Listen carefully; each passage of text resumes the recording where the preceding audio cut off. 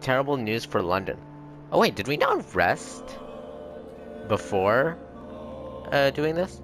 The death of Aloysius Dawson, head of the Dawson Empire, occurred last night at around 4 a.m. One of his manor's chambermaids found him in his bed this morning, bathed in his own blood. She immediately reported the incident to the police. A number of Mr. Dawson's household staff are currently being interviewed, but a clear culprit has yet to be identified.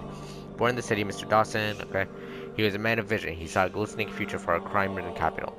He saw the ways through which our families and friends could be protected from the dangers outside. He saw how he himself, as a man of wealth and influence, could use his fortune for the benefit of the people. I planned to turn the city into a fortress where the virtuous could live in peace. Sadly, this idea attracted the jealousy of others, and they did not let him live long enough to enjoy the fruit of his dedication. Mr. Dawson leaves a daughter and many admirers to mourn his death. Okay. Is that it? Doesn't... Actually, we didn't kill the other guy, so... Fair enough. Whitechapel has sunk deeper into hostility. The Pembroke Hospital is okay. Well, it's in serious condition, but it's critical. It's not terrible. Also, are we gonna ever get new districts? Because I don't think it's just these 4 that we have.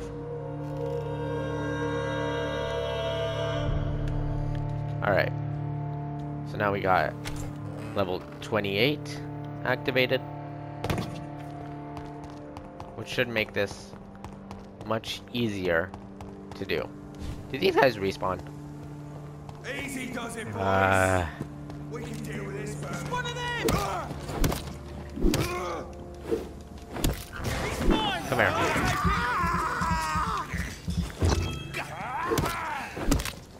Get a taste of this! Oh my goodness, why do I have nothing? Okay. Come here.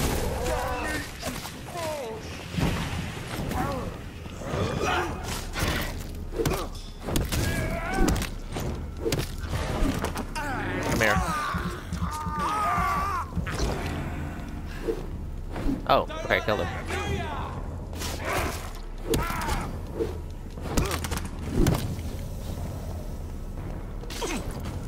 Alright, heal. Burn it!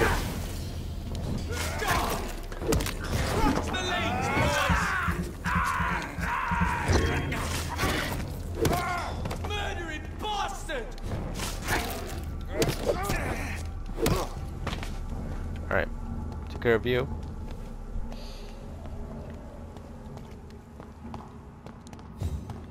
Now, can we please enter this? Crush the leech, boys! Nope. Of course we can.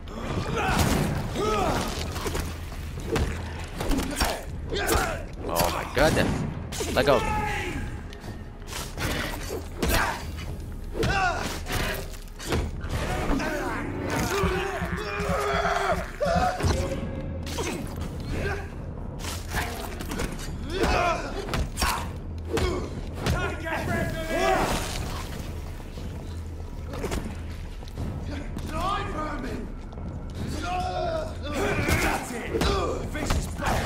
Alright.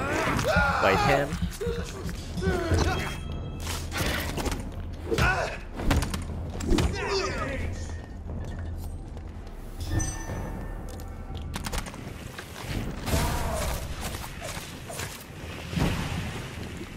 Alright, is there one other person somewhere?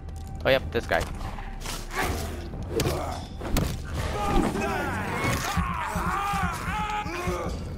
Watch it!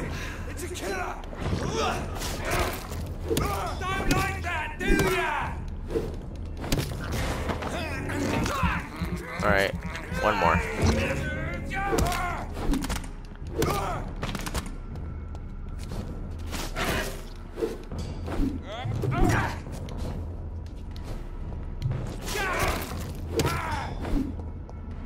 Alright, got him.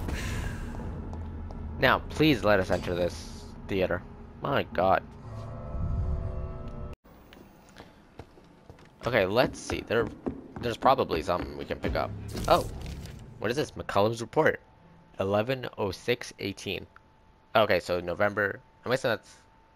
Oh no, that's probably 11th June, 1918.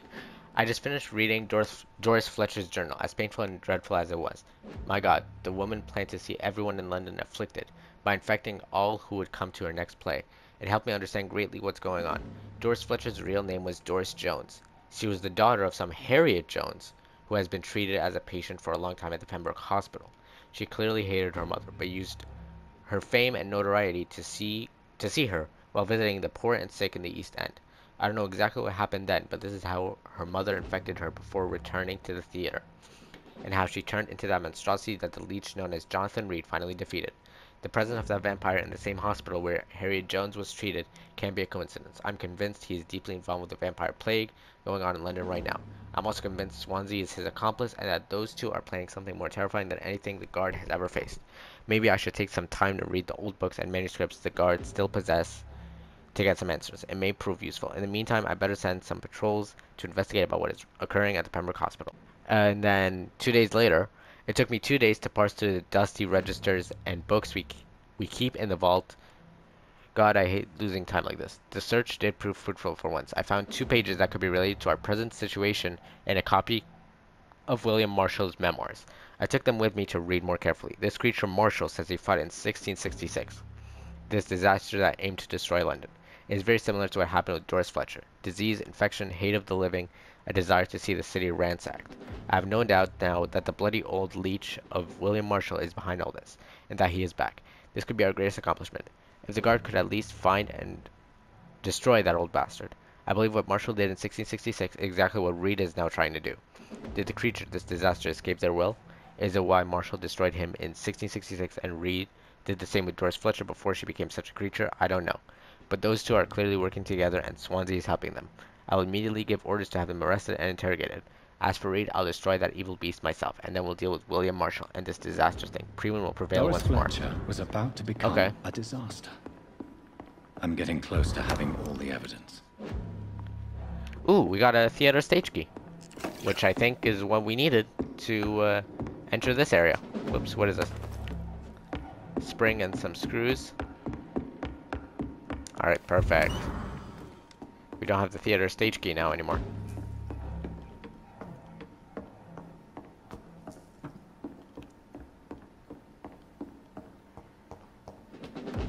I'll kill you! More of you. Alright, come here.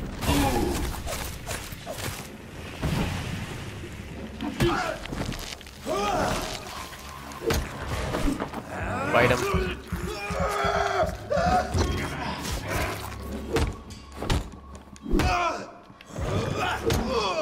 Alright, that was probably a waste, but I don't think we're gonna need it necessarily. Ooh, what do we have here? We got a safe, looks like. But that's locked. Okay. Ooh, blood. Alright, William Marshall's memoirs, okay. This is a long one, actually. The Brotherhood of the St. Paul Stole finally agreed to meet me in London. They proposed to meet inside the new Cathedral of St. Paul. I like the wit and solemnity of all these men. What a symbol to choose the place where I defeated this disaster, but also the place where I fell. I agreed to the proposition. There, in the sacred silence of the church and under the eye of God, they respectfully listened to me. They acknowledged my victory against the evil creature, the Dus Astro, the Eater of Stars, who only wished to spread death and pestilence all around her. Since they acknowledged my will to save London in 1666, they heard my request, my burning desire to stop the blood of hate. Their primate promised to come back to me with an answer. The primate of St. Paul wrote back to me with just a name, the Tear of Angels. I think that's tear, not tear. According to him, this ancient artifact could heal anything, cleanse any blackened soul, and purify my blood. Blessed be the Lord, it took me more than 100 years to find a cure for the blood of hate, but I may finally have found it. Soon the rage shall end. Soon I may repair the wrong I did and cleanse my failures. Now all I need to do is retrieve the necessary ingredients to create the artifact. Blood of the purest heart mixed with the blood of a king. To find such rare ingredients is now what worries me the most, for time is on my side. It's the last part that worries me. Pure essence of garlic. I'm afraid we're literally hurt like hell when I drink the antidote. But if that's the price to pay to cleanse my soul and correct my mistakes, I am ready to endure this excruciating pain. Blood of a pure heart, garlic, blood of a king. I don't understand. Perhaps this is what McCullum drank. I had better keep that in mind. Okay. I cannot enter. Still can't enter. Because we didn't unlock anything yet. Okay. I don't think we actually explored this area. Oh. This is where we're supposed to go. And there's Swansea. Edgar, can you hear me? Jonathan, is it really you? Easy. Easy. Save your strength. I'm getting you out of here.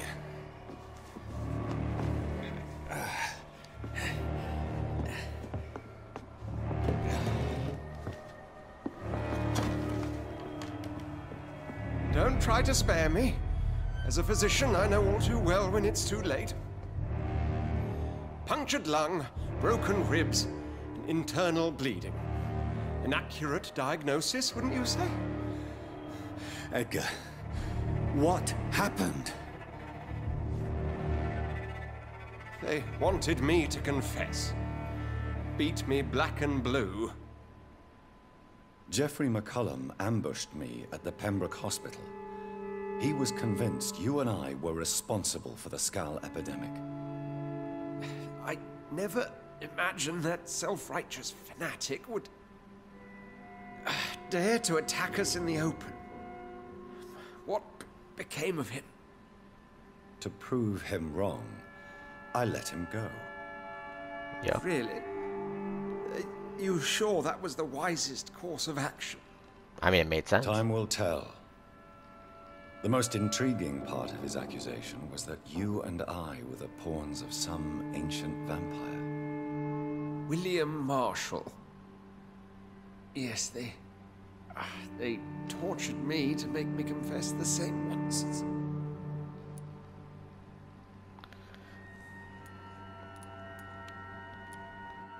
I mean, I don't know. I trust you, Edgar, but the Guard of Priwen is onto something. What do you mean? William Marshall, for example. You speak of him as if you know him. How is that? Jonathan, I cannot say I'm ready for another round of questions.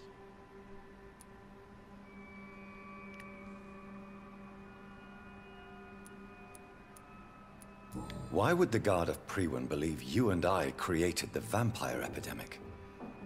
Maybe due to our profession. Because I offered you shelter in my hospital.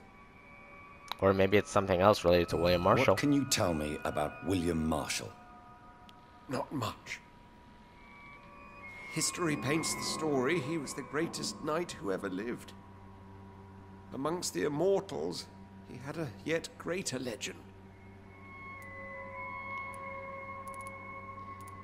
Why would he deserve such a reputation? I cannot say. The Brotherhood of St. Paul's Stole has next to no intelligence on him. All I know is that he's supposed to be the oldest of all the British vampires. Why is the Guard of Priwen so obsessed with him? He was the only ancient vampire to escape the first great hunt launched by the Guard of Priwen in 1854. They believe he's an evil creature plotting his return. While investigating the epidemic, I read some of McCullum's findings. I think you have some explaining to do. I have nothing to hide, Jonathan. Nothing at all.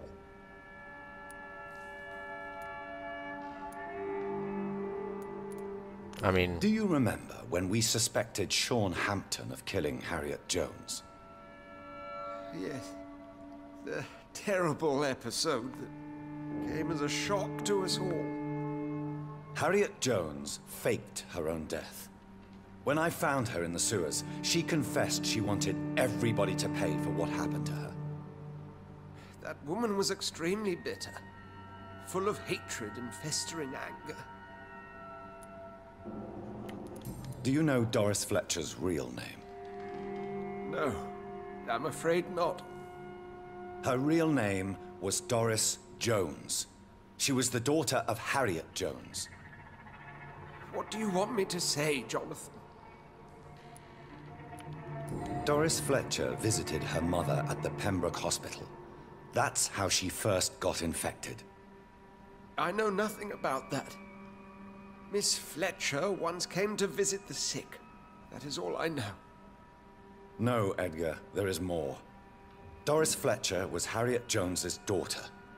They exhibited the same symptoms: blind hate and strong physical mutation. What does this sad story have to do with us? Because we treated her. We treated Harriet.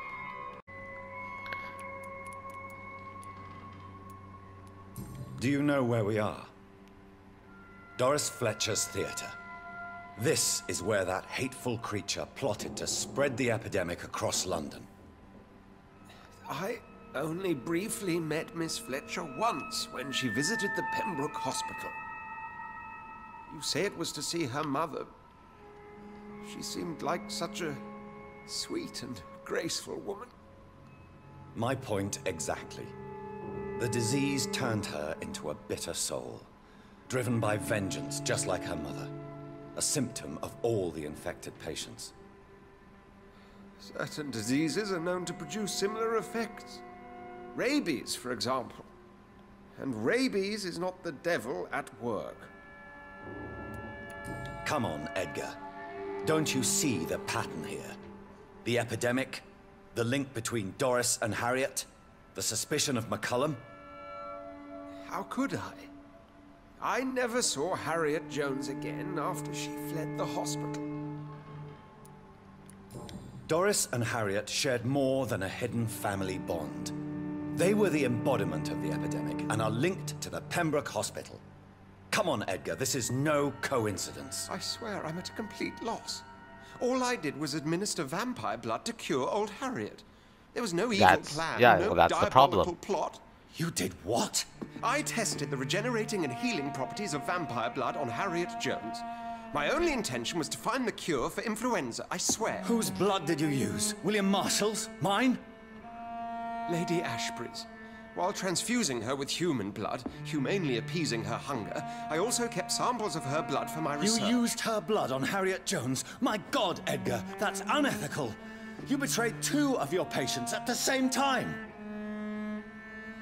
Right, I admit it. I boldly ventured into experimental realms, but I've killed no one to appease my thirst for knowledge, Jonathan. I'm no murderer. I never asked to become what I am, Edgar. You chose to conduct your rogue experiments. You have worked beside me. You saw what I'm doing at Pembroke Hospital. Jonathan, you know I'm not an evil soul. Just another victim of this tragedy.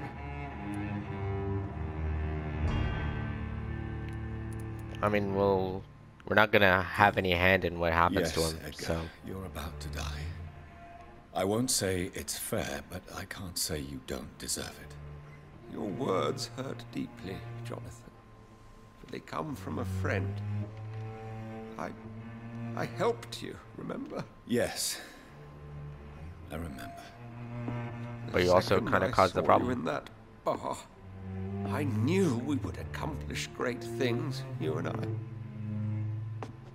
I thought you were a vampire, till you brandished that cross.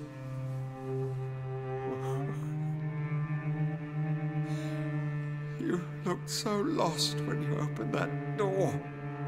For a few seconds, I thought you were there to kill me.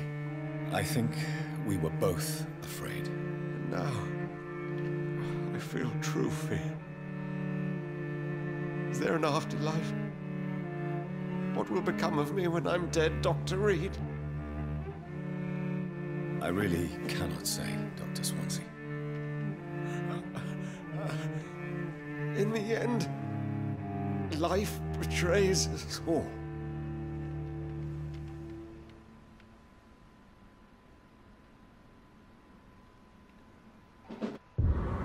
Alright, we got a small key and Swansea's cross. Alright, the district will soon suffer the consequences of your action. What consequences? What did I do? Destroy Harriet Jones, the source of the Skal epidemic. Alright, chapter 6, which I believe is technically the final chapter in the game. The only thing aside from that is chapter 7, which is just basically an epilogue or epilogue. So yeah, so that will conclude this episode of Vampyr. If you guys enjoyed, don't forget that thumbs up button, subscribe if you're new, and I will see you on the next episode. Peace out.